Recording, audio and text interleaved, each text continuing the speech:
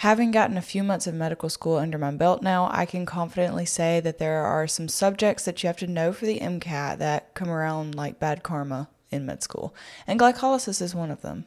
Actually, all of cellular respiration is, but this video is going to focus on glycolysis, which is the first step in both anaerobic and aerobic respiration. You'll learn in med school all about the regulation of glycolysis and how it interacts with other metabolic pathways like gluconeogenesis, but for the MCAT, you have to focus on different things.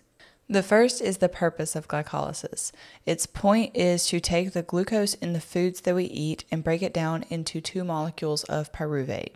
This process does create a little bit of ATP, but mostly that pyruvate is shuttled into the citric acid cycle and then oxphos, and you get a lot of ATP out of that. If there's no oxygen to do aerobic respiration, then the pyruvate kind of gets shuttled into fermentation, and what little bit of ATP that we create from glycolysis is kind of all that we get. That's why aerobic respiration is just a lot more efficient. The next thing you need to know is the names of all the substrates throughout glycolysis, and yeah, I would know all of them.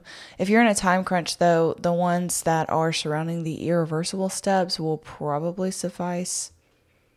I'd recommend knowing them all. So if you look at this image, you can see glucose goes to glucose 6-phosphate, which goes to fructose 6-phosphate, which goes to fructose 1,6-bisphosphate, which goes into glyceraldehyde 3-phosphate and dihydroxyacetone phosphate. The dihydroxyacetone phosphate then gets converted into glyceraldehyde 3-phosphate, and so now we have two molecules of G3-phosphate. From here on out, every reaction you see is done twice on both of those molecules of glyceraldehyde 3-phosphate. So they both get converted into 1,3-bisphosphoglycerate, then to 3-phosphoglycerate, then to 2-phosphoglycerate, then to phosphoenolpyruvate, and finally to two molecules of pyruvate. The mnemonic I used for this is girls get fine food, gentlemen dine girls, boys prefer picking up pepperoni pizza. I kind of hate this one because there's so many substrates that start with the same letter and it doesn't really prompt you as to which one comes next, but it kind of got me started. I tried to also think about the reactions, and even though I couldn't name all of them for real, I kind of could say, okay, I'm at 1,3-bisphosphoglycerate.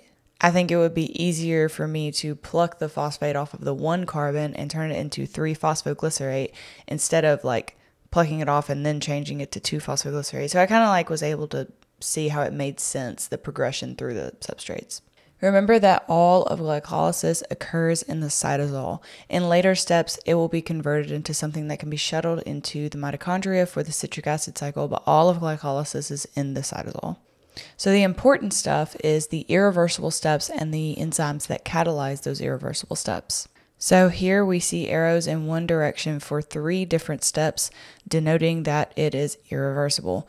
And of course, being irreversible just means that it is incredibly thermodynamically favorable in the forward direction only. So those irreversible steps are glucose to glucose 6-phosphate, which is catalyzed by hexokinase and does require an ATP.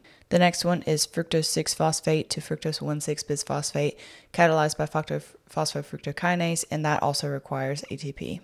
The last one is the conversion from phosphoenolpyruvate to pyruvate, catalyzed by pyruvate kinase, and that creates ATP. Also note that 1,3-bisphosphoglycerate to 3-phosphoglycerate also creates ATP, so I would know it, but it is not irreversible. Okay, so to recap that, definitely know the irreversible steps, know the enzymes that catalyze those irreversible steps, and know whether it's creating or yielding ATP. So you'll notice that there were 2 steps we talked about in the beginning that used ATP, and then 2 steps in the end that created ATP. But remember, in the later stage, there are 2 molecules that are going through every one of those reactions, so really that's 4 ATP that we've created. So after creating 4, but using 2, the net yield of ATP from glycolysis is 2 ATP. That's really not a lot when you consider that if you go through the rest of aerobic respiration, you get 30 something. Okay, some last minute things. You probably won't have to know the structures of any of the substrates in glycolysis, but I would definitely know glucose for multiple reasons, and it wouldn't hurt to also know pyruvate. Okay, I hope that cleared up glycolysis for you guys. There's a lot to know about glycolysis, but luckily for the MCAT, it's pretty skim on what you actually have to know. If you like this video, then you will love the new ebook that me and John have made. We have not published it yet. I'm so sick of saying that. But when it is published, we will put it on the website, and we will put the link down in the description below. It's basically an ebook that has all of the high yield material that's on the MCAT explained how me and John explained them in these videos. We really just break it down, and you just skim the surface and get what you need to know for the MCAT. All right, I will see you guys in the next video.